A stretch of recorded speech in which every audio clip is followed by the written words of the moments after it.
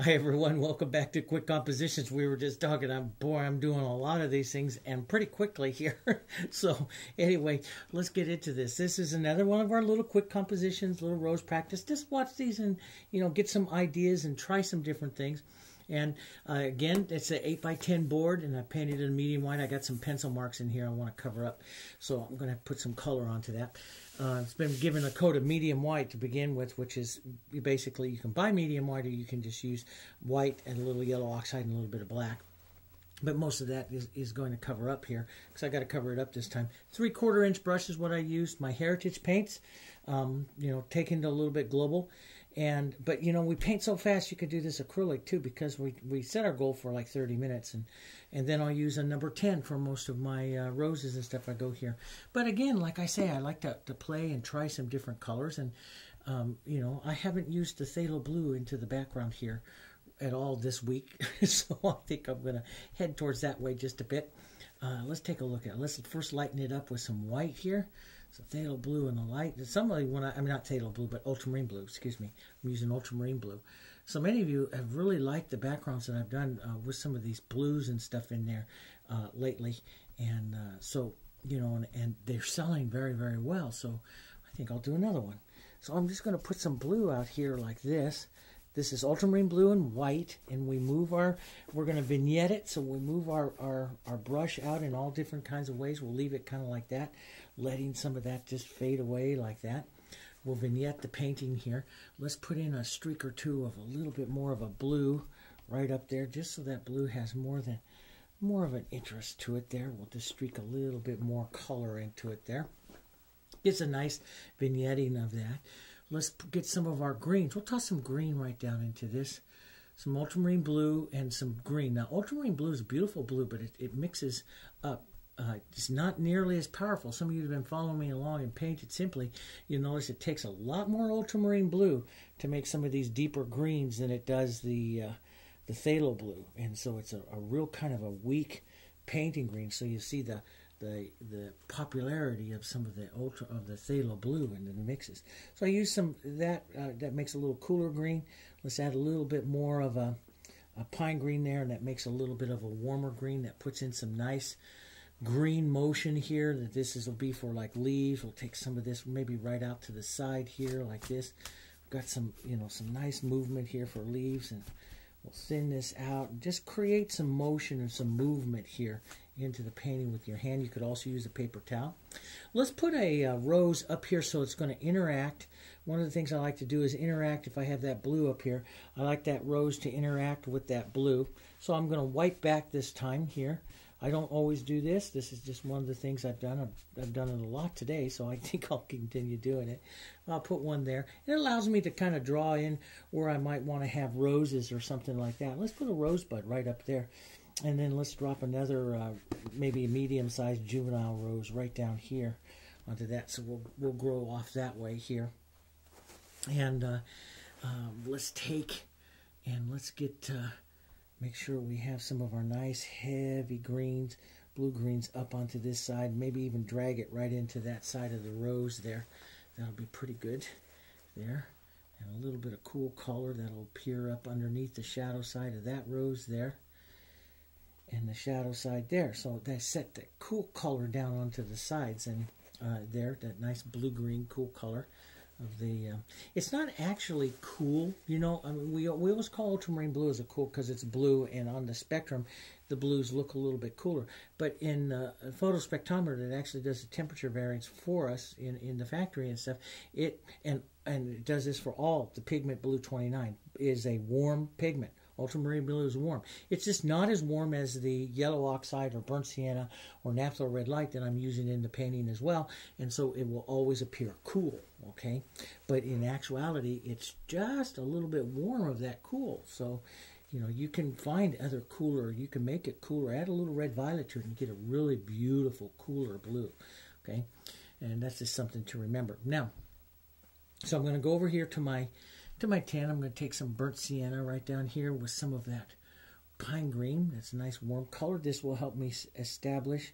I'll just pull through like this. I like to push these into the stems here and get some stem movements down into my painting here of flowers and stems coming off like that. I just like to always set those up in there. And I always like to take a little bit of that burnt sienna. Sometimes I'll add a little red to it and stuff, but maybe give a little triangle shape here coming off of these stems for like a, you know, a little, and that those two are even there. So let's just get rid of that.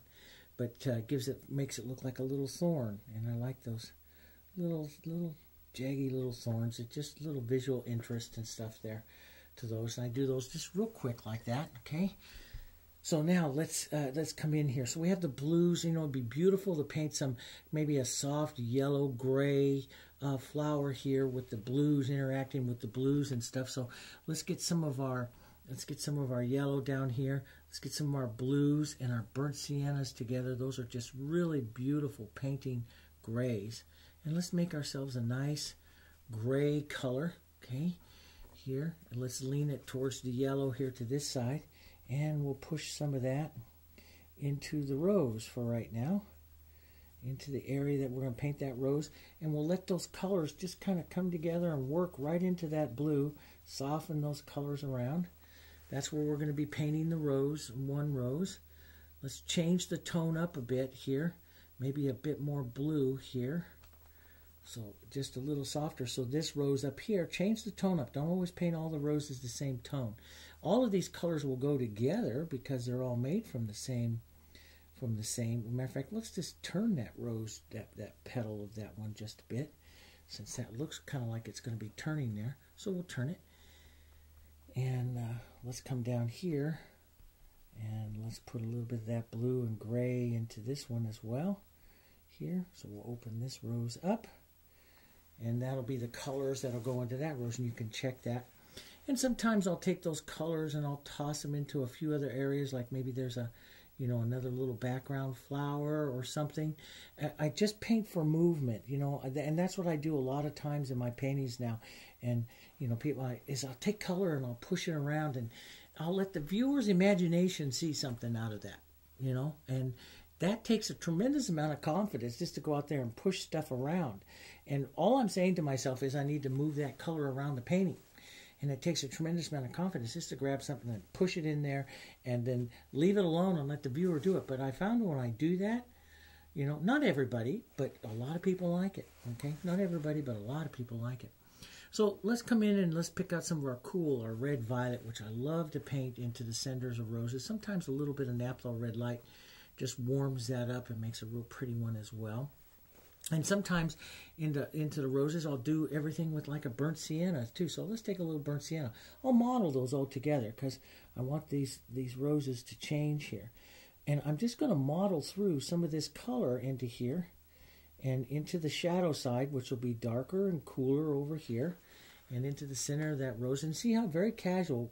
A rose has the three parts, which we talk about and we show and we paint in all these others. The rose has three parts to it: the center, the bowl, and then the outside reaching petals. And that's all I'm trying to do. So I want my reaching petals to go in and out. I want my bowl here to round like that. So it's going to round. And this little guy here to spin out of that center. And so if you do that, you start to set up the motion of the rose to begin with. Now this will be a little different back here, as I'm going to make this rose turned here. So the actual center of that rose is back up here, kind of turned back this way. And we won't see it really, but we'll put a little bit of this shadowy tone down here to the low side, maybe where some back petals would fall down there. We might even just push a couple out here like that's falling down petals there, like that. We're painting impressionistically here. We're not painting perfect or stroke flowers, we're painting impressionistic. So we'll let that just become impressionistic there. Like maybe that's petals falling down there. Pulling out. You know, curving here for the bowl, pulling out for these other parts over here. Let's come down to the bottom here. More of a juvenile rose, so it opens up a little bit, but it's not completely open. And let's put some shadow side to it. Let's get a little bit of that warmer sienna up here. Just kind of model that around. Most important is give it that throat. Give it that, see the bowl shadow down there? Those are the two most important parts of it because that makes it the rose. And then in and out motions here for the growing or reaching petals. The Some people call it the teacup and saucer. It's kind of cutesy, but it works. It gives you the idea of it. But I like to call them the reaching petals and the center petals and bowl petals. So these are center petals, small little motions of your brush, slightly turned like that, and you're just painting for motion. I'm not painting petals, I'm just painting for motion. Now, so that sets that all up there like that. Let's come back into here. Let's grab some of our white. Let's come down into this area here. We'll take some of that nice, beautiful blue down into that. Makes a nice, softer gray color. So now we have all of this kind of warm, dirtier color here. We'll cool it down here. We'll give it some of this blue. We'll cool some of that down, and we'll start actually physically painting the rose here, actually with a little cooler color here, which will push the warm colors right into the rose. And where I want to start is right in here and build some of that warm tone, or build some of this light tone right up into, and start that curving petals right in here like this, of building that bowl, building the motion there of that bowl. We'll build some in and out motion here for the petals here of the rose, the reaching petals of the rose, coming out here like that, coming around here. Some soft petals back here. This rose is just fading out, little bits of it there, fading out. Let's go over and do the same. We'll change the tone just a little bit, maybe a bit more blue into that. Changes that tone up just a bit more gray here for this other one that's going to be turned back like that. And a few little side petals here. Not too much on that side. We'll let that shadow get in there. But that just starts to build. And see, this is what I do as I move on here now. Change this tone up a bit. Let's add just a bit down into this other more juvenile rose. Not as big as the main rose here. Not as powerful, which means it won't have as many petals and it won't be as much stuff going on. So I've got to be careful how many strokes I actually give that in here. I just use the corner here and suggest a little bit of movement there. And let's open up a few little petals here, pulling in here. So that, and what this does this time, what I'm looking at is just building my flowers a little bit, okay? So I'm just building them off of the background again. So let's come through. We'll pick up more white here, okay? And we'll build our flowers again here. We'll build these. We'll pick up some of this white. I'm just going to hit this nice opaque thick white right up there into the center. I'll hit that. Let's hit right out here too. These are the two outer edges of this rose here, setting up the contrast of that one and the contrast of this one. Now, you have two ways. If I want to keep the shadow out, I can pull out. Sometimes I'll take my brush into a little shadow and pull it out. You know, sometimes I will do this, lighten up the pressure of the brush and pull down, and that pulls this white further down into it, building the bowl that way. Or I wipe my brush and I lift off. It all depends on, do I want the rose lighter or do I want the rose darker? So I'm just going to lift off a little bit of this. Now my thinking is, I'll lift off, I'll create the motion, I'll leave that light edge there, just like that. That gives me a nice light edge for that petal, and I now have a shadow again back in here that I can set another light edge of another rose in there. So let's leave that. Let's build another set of petals right up here like this. Put that color on, wipe off that excess like that, and lift out a bit. So I'll leave a bit of the shadow coming off of that. Okay, and let's come in and let's just build a little stroke right here. Right like that. So maybe that's another little bit of the rose. And we'll lift off some of that, maybe curve that just a bit. So it gives a little curve motion to the petal here. We'll cup around inside, smaller. And again, I'm not painting petals, I'm painting motion. I just want small little turns in here. And I let the color kind of, what we call incorporate together, work together there. And that's what creates the motion or the look of the petal. And, you know, I'm not going in there and physically painting petals, I'm physically painting movement. That's what I'm doing. Let's build a little bit more color right in here. A little bit heavier. Let's lift out just a touch. We can round that up just a bit more, but you can see it builds more color. You go through a lot of white when you paint like this, let me tell you. You know, but it's good painting. It's fun painting. Let's take a nice heavy stroke of white, and let's put a nice heavy stroke of white right in there like that. Now, that is a nice textured heavy stroke of white that I'll just lift off a little bit of the edges here and get some of that motion out, like that's coming right out to that petal there. And I'm going to leave that like that. And that may be a little straight. So if it's a little straight, maybe I'll take it offline there just a bit, or add a second little stroke slightly different like that and take off that excess. So you get some nice, you know, you see petals in there. That's the whole thing. And it doesn't take very much to make the nice movement. Now, maybe I want to lift off this just a little bit more, so I have the shadow up just a little higher here. And, you know, see that bowl. Get that bowl in there where you see that bowl right down in there like that. And let's just pick up some more paint, and let's just strike another layer of petals right here. Maybe coming right like that. And let's just pull that down just a bit. And then let's just lift off just a bit like this from the bottom of that bowl up like this. So we have that petal coming in there. Now you can finish this off with, you know, more of this light petal here coming out like that. You know, pick up more of that paint, and look at it. I physically got thick textured paint on that. Do you see that? I mean, that's that thick textured paint. Now, if you lose some of the edge, just lift some of that off there like that. Just lift some of that off and pull back out and leave just a little bit there of that color, you know, coming out. And you can lay out, you know, then you can come back and pull that off, or lift off another little petal there. I'm just painting heavy textured roses here. Let's texture out here a little bit more. Okay, so that's pretty good. And let's define up where that bowl is there. Just paint that bowl up into this one. Sometimes I'll put that light and just paint down and leave that light coming down like that, and then lift off a little bit of that coming out like that. So you see that nice movement to that side of the rose. Now let's darken this down, cool this down, head towards our red violets and stuff here. As we head over here to the shadow side of the rose, we'll cool it off here. So the petals here actually become more pink. Maybe take a little bit of that pink around to this side here. Put up a little bit of pink side to it, a cool side to the rose.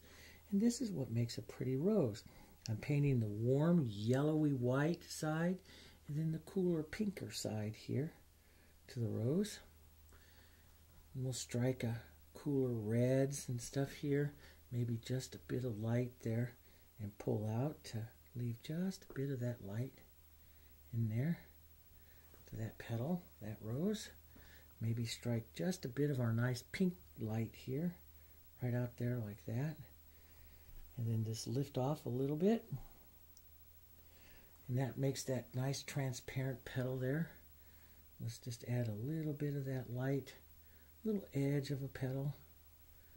And maybe pull down to around that bowl, or a little bit of a light stroke, but you know, take some of that off with this cooler red violet pink kind of color here. Maybe a stroke or two out here, just a little movement, and it makes a pretty little rose there. Pretty shape to the little rose. Let's put one right out here.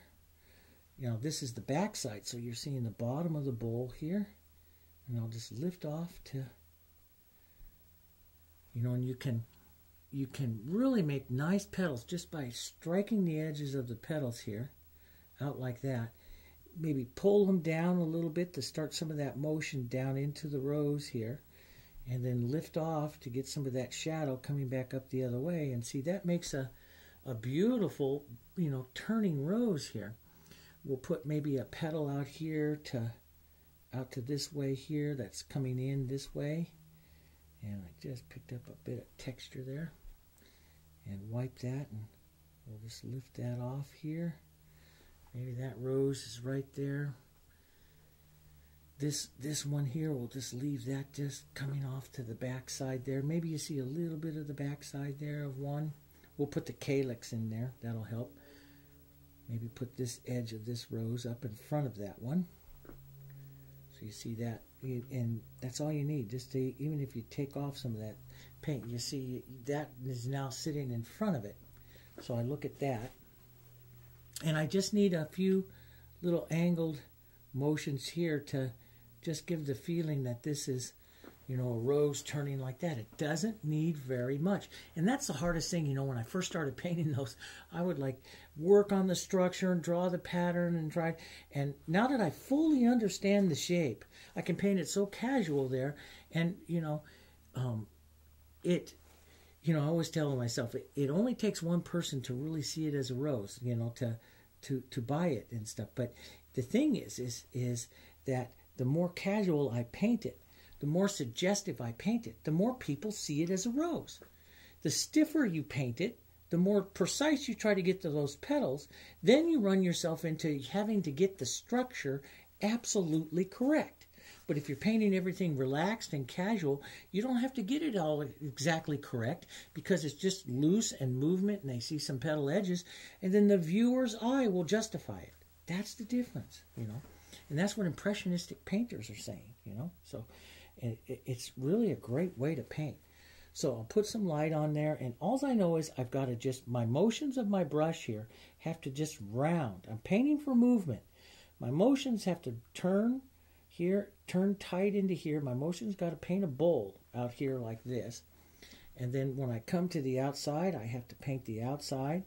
I have to pull, sometimes that pulls in, sometimes that I lift out to a shadow here. I'll put a little lighter petal right out here, let that come right here like that. Now I can pull that in or I can lift that out like this and preserve some of my shadow, which gives me room to put in another layer of petals if I want, because I'm painting on shadow. I can take some of my reds there and restate my bowl, pull my bowl color out there again, maybe set just another line of petals right like that, and lift off just a bit, just so you see some nice movement. You don't have to make perfect stuff, just so you get some of that nice movement there. Let's lift some of that off. It paints them very, very suggestive, very, very casual. And I paint them all different kinds of ways, but to paint them casual like that has taken me the longest because I don't paint them precise. And it used to be I put on patterns and painted precise. I felt more comfortable. Now I feel great with them. I mean, I can do them because I paint them more suggestively more than anything else. But that takes a lot of practice. Let's go in and let's redefine that stem right up here into this bottom calyx of this rose. We'll put some greenery in there, a little bit of our pine green and stuff like that into that rose to suggest that we might even make a lighter green here. Let's take a little Hansa yellow and some pine green, a little bit more Hansa yellow than that, Dave. Maybe a bit of white, maybe even a bit of our bluish kind of tone in there. Gives it nice. And let's just put a couple of green light strokes in there that will be suggestive of a calyx, here into the painting. There, that right there, that's pretty good. And we might streak a little bit of that green out here before we build some leaves. We'll streak some of that tone out there. Let's in a little blue into that green and streak some of that tone. Let's streak a little lighter greens out here, just to break up that carries that lighter green out through there. See, I'm just looking at where's my green going, carrying my green. I used it up there because I needed to get it into a calyx there, which we can soften that out just a bit. We just need movement up there, and then they'll see that as the sepals and the calyx of the rose. If I don't paint it too much, their eye will suggestively see that in there now. See? If I don't paint it too much, if I go in there and try to be too specific, then I've got to go in and paint it very specific. Does that make sense?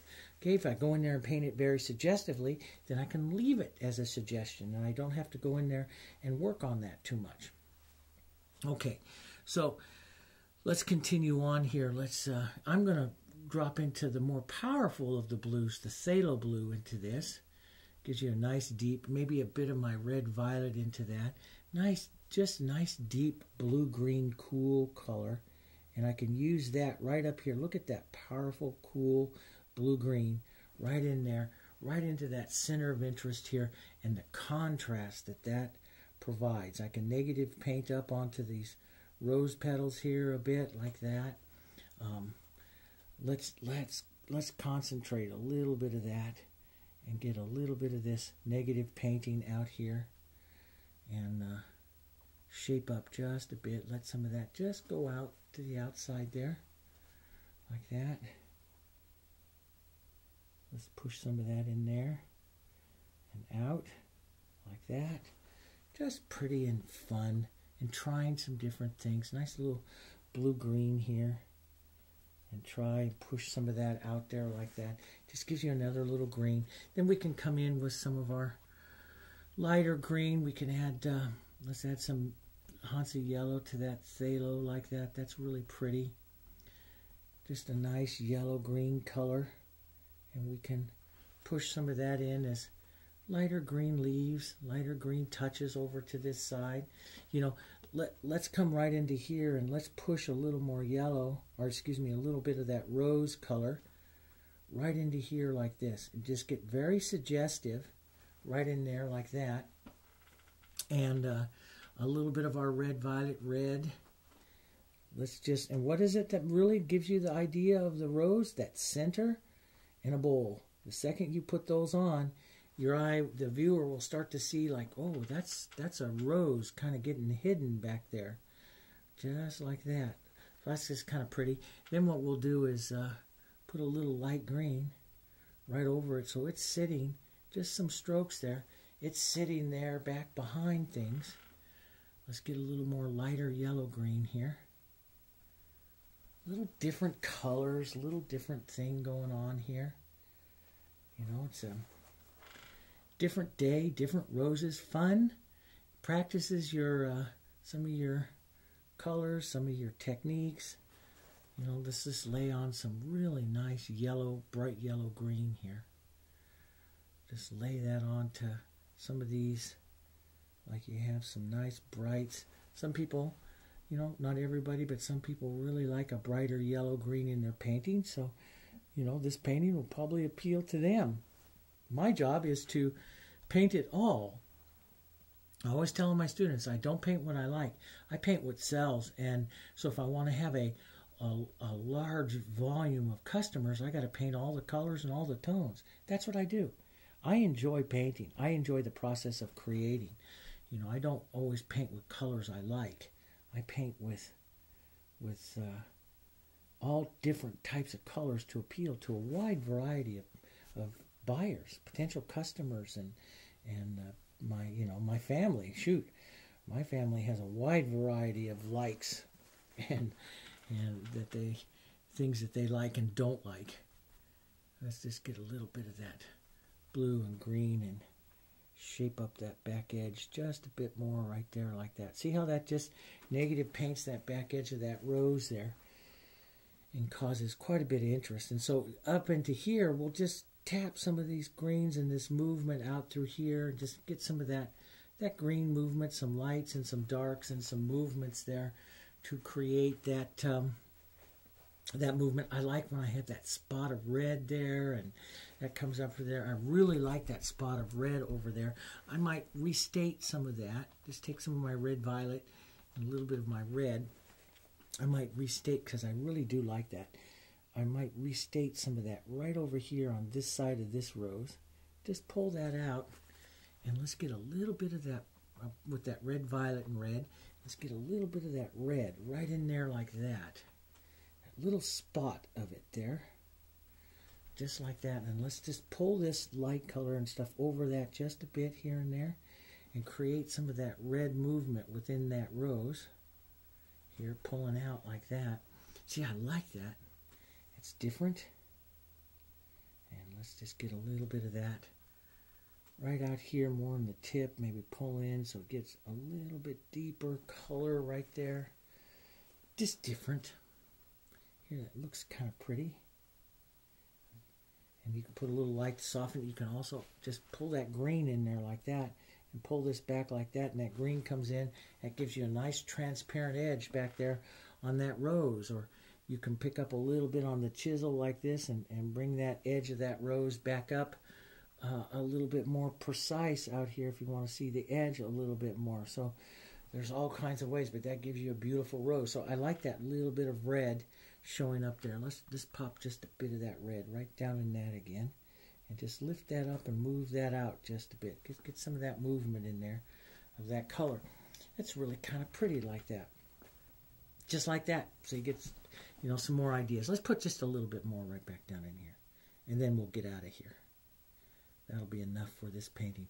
That's enough for the painting. That gives you a nice little movement of color and stuff like that. Okay? Hope you enjoyed it. Another quick little composition there. You put that together. Take a look at it into a frame, see if you like it. That might even look nice into a gold frame or something like that too. So there's all kinds of stuff, but it makes a nice little composition there. Okay? Hope you enjoyed it. I'll see you on some of those other videos. And as always, if you have questions or something like that, join us out onto the social networks, and you can always write to us at our studio at JansonArtStudio@AOL.com, and we'll be happy. We don't always get to you right away, but we'll be happy to try to get you those answers. Okay? Thanks a lot. See you on the other videos.